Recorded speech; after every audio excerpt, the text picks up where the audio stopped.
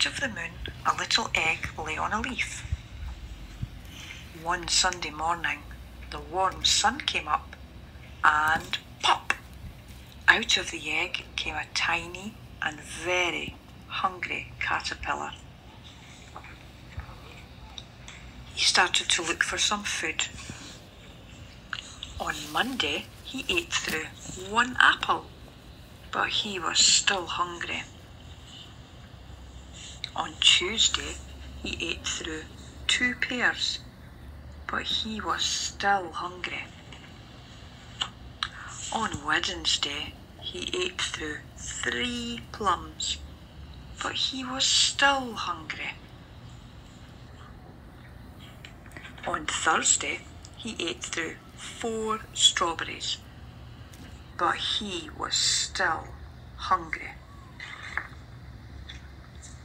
On Friday, he ate through 5 oranges, but he was still hungry. On Saturday, he ate through 1 piece of chocolate cake, 1 ice cream cone, 1 pickle, 1 slice of Swiss cheese, 1 slice of salami, 1 lollipop, 1 piece of cherry pie, 1 sausage, 1 cupcake, and 1 slice of watermelon. Oh, that night he had a stomachache. Oh. The next day was Sunday again, and the caterpillar ate through 1 nice green leaf. And after that, he felt much better. Now, he wasn't hungry anymore, and he wasn't a little caterpillar anymore. He was a big, fat caterpillar.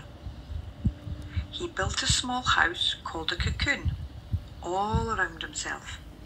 He stayed inside for more than 2 weeks. Then he nibbled a hole in the cocoon. He pushed his way out, and he was a beautiful butterfly. Can you be a very hungry caterpillar? A caterpillar, a cocoon, a butterfly.